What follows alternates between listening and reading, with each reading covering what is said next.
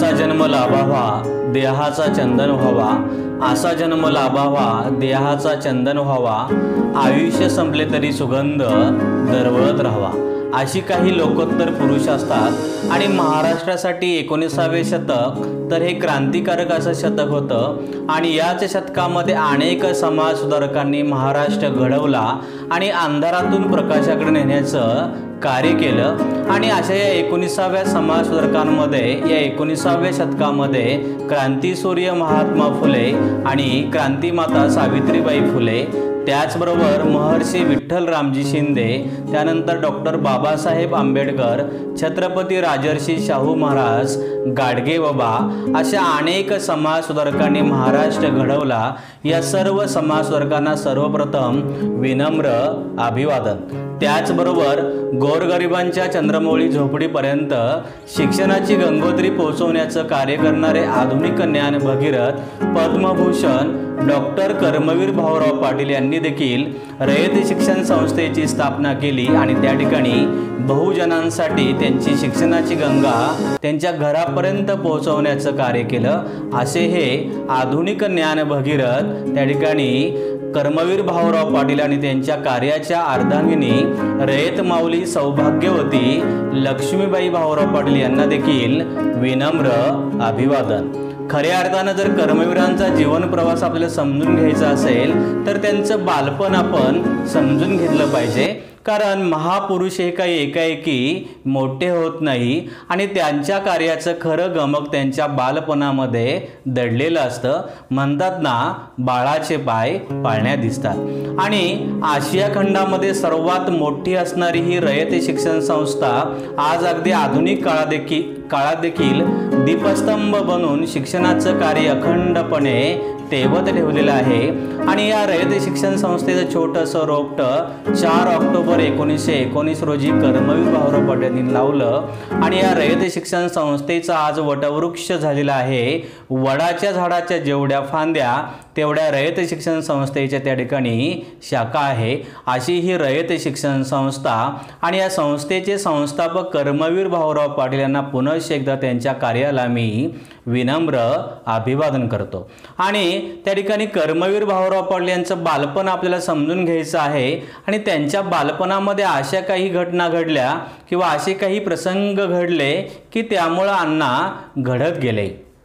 कर्मवीर भाऊराव पाटील यांचा जन्म 22 सप्टेंबर 1887 रोजी कोल्हापूर जिल्ह्यातील हातकणंगले तालुका आणि कुंभोज या गावामध्ये त्यांचा जन्म झाला। त्यांच्या वडिलांचे नाव पायगोंडा पाटील होते आणि आईचे नाव गंगाबाई होते। आणि अशा प्रकारे हे कर्मवीर अण्णा, खरं तर त्यांना त्यांचा लहान भाऊ अण्णा असे म्हणत आणि मग पुढे हे सर्वांचेच अण्णा झाले। त्यांचं संपूर्ण नाव भाऊराव पायगोंडा पाटील असे होते। आणि जसं इतरांचं बालपण असतं तसंही त्यांचंही बालपण होतं आणि बालपणामध्ये शाळा किंवा अभ्यास यापेक्षा भाऊरावांना इतर गोष्टींमध्ये जास्त रस होता। खेळणे, बागडणे अशा प्रकारच्या गोष्टींमध्ये त्यांचे दिवस चाललेले होते। आणि विटा या ठिकाणी घडलेला असाच एक प्रसंग आहे आणि या प्रसंगामध्ये त्यांनी अस्पृश्य लोकांना कशा प्रकारे चांगली वागणूक दिली आणि त्या काळामध्ये स्पृश्य अस्पृश्य अशा प्रकारचा मोठा भेदभाव होता आणि अस्पृश्य लोकांची सावली देखील स्पृश्य आपल्या अंगावर त्या ठिकाणी पडू देत नव्हते, त्यांना अतिशय वाईट वागणूक होती। आणि अशा काळामध्ये हे भाऊराव त्या अस्पृश्य मुलांच्या मध्ये खेळायचे, त्यांच्यामध्ये जेवायचे, त्यांच्यामध्ये बागडायचे। आणि असेच एका दिवशी आपल्या एका अस्पृश्य मित्रासोबत ते खेळत होते आणि खेळता खेळता एका आडावर आले आणि त्यांना भरपूर तहान लागलेली होती आणि त्या ठिकाणी आडावर काही बायका काही पुरुष पाणी भरत होते आणि भाऊरावांनी त्यांच्याकडे पाणी मागितलं आणि त्या लोकांनी भाऊरावांना पाणी देण्याचं मान्य केलं, परंतु ते म्हणाले की भाऊराव हा अस्पृश्याचा मुलगा आहे आणि त्याला आम्ही पाणी देऊ शकत नाही। भाऊराव म्हणाले, का देत नाही आणि कसे देत नाही हेच मी पाहतो, आम्ही दोघेही पाणी पिणार। आणि असं म्हटल्यानंतर ती माणसं म्हणाली, आता तर तुला सुद्धा पाणी मिळणार नाही. आणि भाऊराव म्हणाले, कसं पाणी मिळत नाही हेच मी पाहतो. आणि भाऊराव रागाने त्या ठिकाणी लालबुंद झाले आणि त्यांचा राग आता डोळ्यामध्ये दिसू लागलेला होता. आणि भाऊराव पुढे झाले, त्यांनी सर्व शक्ती एकवटली आणि त्या आडाचा रहाट त्यांनी काठ दिशी मोडला आणि तो रहाट पाण्यामध्ये विहिरीमध्ये टाकला आणि म्हणाले, आता प्या पाणी, कसे पितास तेच बघतो. तर अशा प्रकारे अन्यायाची लहानपणापासूनच त्यांना चीड होती आणि न्यायाची चाड असणारे हे भाऊराव होते. तर अशा प्रकारे त्यांच्या बालपणामध्ये अशा अनेक घटना घडल्या आणि त्या घटनांच्यामुळे त्यांचं हे क्रांतिकारक असं मन त्या ठिकाणी तयार झालं आणि समाजसुधारक असं मन त्यांचं त्या ठिकाणी तयार झालं. नंतर त्यांचं मराठी शिक्षण पूर्ण झाल्यानंतर त्यांनी कोल्हापूर या ठिकाणी शाळा शिकण्याचं ठरवलं आणि ते जैन वसतिगृहामध्ये राहत होते. आणि असंच एके दिवशी कोल्हापूरहून ते आपल्या आईवडिलांना भेटण्यासाठी इस्लामपूर या ठिकाणी चालले होते. आणि जाताना त्यांना एक मराठी शाळा दिसली आणि त्या शाळेमध्ये सर्व विद्यार्थी बसले होते.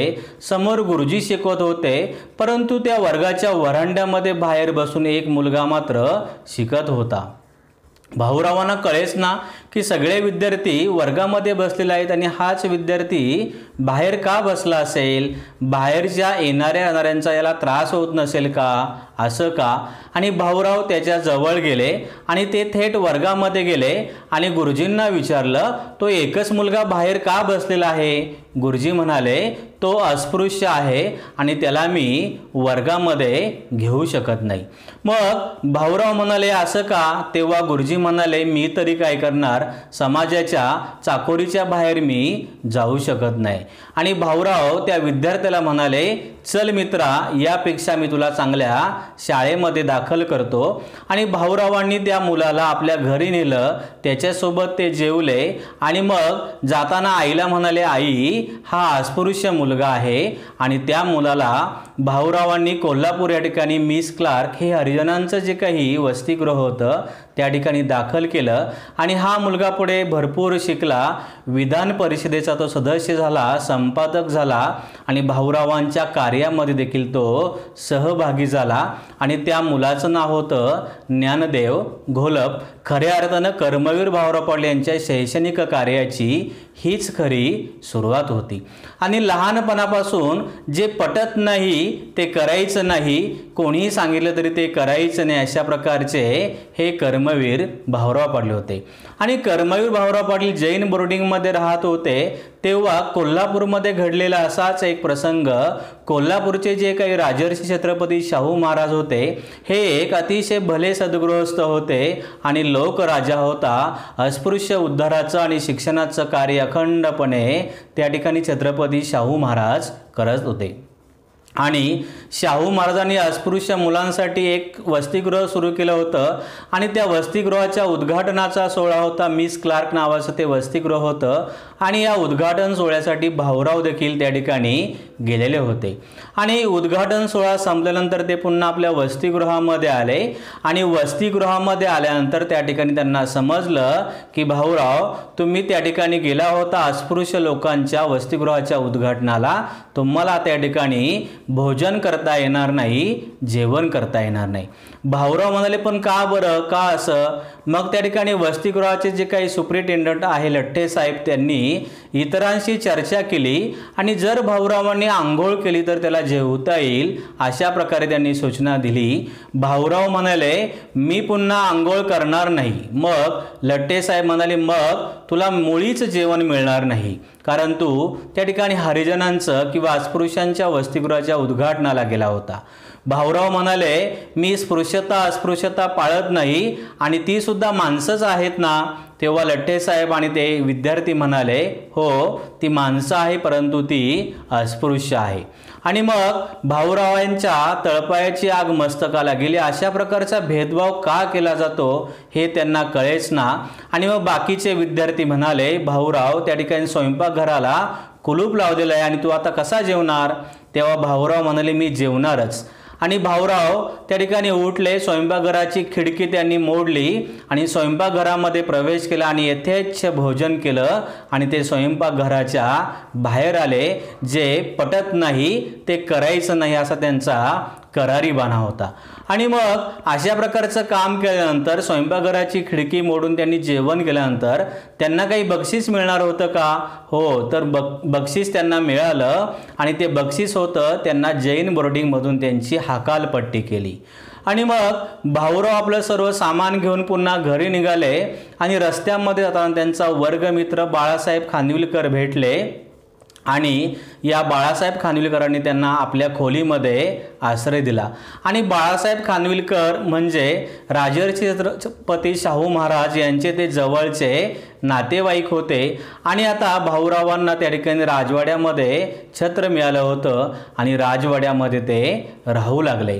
आणि राजर्षी शाहू महाराजांना त्यांना आता जवळून पाहता आलं आणि राजर्षी शाहू महाराजांना व्यायामाची, खेळाची, कलेची, क्रीडेची अतिशय आवड होती. आणि राजवाड्यामध्ये राहणाऱ्या प्रत्येक मुलाला व्यायाम करावा लागायचा, खुराक घ्यावा लागायचा. आणि आता भाऊराव देखील त्या ठिकाणी व्यायाम करू लागले, खुराक घेऊ लागले, कारण भाऊरावांना तर याची आवडच होती. आणि बाळासाहेब खानविलकर मात्र यांना मुळीच व्यायामाची आवड नव्हती आणि त्यांच्या वाट्याचा खुराक देखील भाऊराव खाऊ लागले. आणि भाऊरावांचं शरीर आता पिळदार बनलं, धष्टपुष्ट आणि व्यायामाने चांगल्या प्रकारचं त्यांनी शरीर कमावलं. आणि कधी कधी ते राजर्षी शाहू महाराज यांची मालिश करायला देखील जायचे. आणि असेच एके दिवशी राजर्षी शाहू महाराज म्हणाले, भाऊराव तू चांगला पिळदार दिसतोस, कुस्ती खेळणार का? भाऊराव म्हणाले, हो खेळणार की. आणि मग शाहू महाराज म्हणाले, मी तुझ्यासाठी चांगला पहिलवान नेमतो, चांगल्या कुस्त्या मार. अशा प्रकारे राजर्षी शाहू महाराजांचा त्यांना जवळून संपर्क मिळाला, त्यांना पाहता आलं. आणि असंच एके दिवशी राजवाड्यामध्ये घटना घडली. इतर मुलांच्या बरोबर भाऊराव क्रिकेट खेळत होते आणि क्रिकेट खेळता खेळता भाऊरावांनी असा जो काही टोला लगावला की तो चेंडू त्या ठिकाणी राजवाड्याच्या खिडकीच्या काचेवर जाऊन आदळला आणि खिडकीच्या काचांचा त्या ठिकाणी चुरा झाला. सगळी मुलं घाबरली. आता राजर्षी शाहू महाराजांच्या पुढे आपल्याला उभं राहावं लागणार असं त्यांना वाटलं. आणि झालंही तसं. राजर्षी शाहू महाराजांनी विचारलं की खेळत कोण होतं? मुले म्हणाली, आम्ही सर्वजण खेळत होतो. भाऊराव त्या ठिकाणी म्हणाले की महाराज मी बॉल मारला आणि माझ्याकडून त्या ठिकाणी त्या काचा फुटलेल्या आहे. राजर्षी शाहू महाराज म्हणाले, मग तुला तर शिक्षा व्हायलाच हवी. भाऊराव म्हणाले, नक्कीच मी चूक केली, मी शिक्षा त्या ठिकाणी ग्रहण करेन, स्वीकारेन. राजर्षी शाहू महाराज म्हणाले, भाऊराव तुला भीती वाटत नाही का सांगायला? तेव्हा भाऊराव म्हणाले, महाराज त्यात काय घाबरायचं, चूक केली ती मान्य करायची आणि शिक्षा भोगायची. आणि मग राजर्षी शाहू महाराज म्हणाले, तुला शिक्षा नक्कीच होणार आणि इथून पुढे तू डबल खुराक करायचा आणि आणखीन पिळदार तू शरीर कमवायचं. तर अशा प्रकारे खोटं बोलायचं नाही हे त्यांनी लहानपणापासून शिकवलं. आणि आयुष्यामध्ये त्यांच्या आयुष्यामध्ये पुढे अशा अनेक घटना घडल्या, जीवघेण्या घटना घडल्या, तरी देखील त्यांनी सत्य सोडलेलं नाही, कधीही ते खोटं बोललेलं नाही. यानंतर राजर्षी शाहू महाराज यांच्या राजवाड्यामध्ये ते राहत होते आणि राजवाड्यामध्ये राहण्याचे त्यांना अनेक फायदे झाले. त्यांना राजर्षी शाहू महाराजांना जवळून पाहता आलं, त्यांना त्या ठिकाणी पिळदार शरीर कमवता आलं, व्यायाम करता आला. आणि राजर्षी शाहू महाराज यांच्या तोंडून त्यांनी महात्मा फुले यांचं कार्य ऐकलं. आणि त्या ठिकाणी राजर्षी शाहू महाराज यांचं अस्पृश्य उद्धाराचं कार्य असेल, शिक्षणाचं कार्य असेल, हे त्यांना जवळून पाहता आलं. आणि जगायचं असतं ते समाजासाठी, जगायचं असतं ते दुसऱ्यांसाठी, हे त्यांना राजर्षी शाहू महाराज यांच्याकडून पाहायला मिळालं, शिकायला मिळालं. आणि पुढे त्यांच्या आयुष्यामध्ये त्यांना खूपच त्या ठिकाणी उपयोग झाला. अशा प्रकारे भाऊरावांचं शिक्षण चालू होतं, परंतु त्यांना शिक्षणापेक्षा त्या ठिकाणी व्यायामामध्ये, खेळामध्ये जास्त आवड होती. आणि त्यामुळे शिक्षण हे फक्त त्या ठिकाणी औपचारिक चालू होतं. आणि इंग्रजी 6वीमध्ये भाऊराव नापास झाले. आणि त्यांचे त्या ठिकाणी गुरुजी भार्गवराव कुलकर्णी म्हणाले की एक वेळेस भाऊराव ज्या बाकावर बसतो तो बाक मी पुढे ठेवीन, वरच्या वर्गात ठेवीन, परंतु भाऊरावाला वरच्या वर्गात घालणार नाही. आणि त्या ठिकाणी भाऊरावांनी ठरवलं की आपल्याला शिक्षणामध्ये रस नाही आणि भाऊरावांनी इंग्रजी 6वीतूनच शिक्षणाला रामराम ठोकला.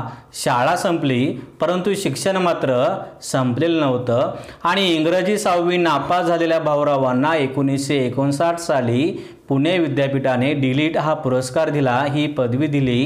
केवढं भाऊरावांचं हे मोठं कार्य होतं आणि 1959 साली त्यांना भारत सरकारने पद्मभूषण हा पुरस्कार देखील दिला.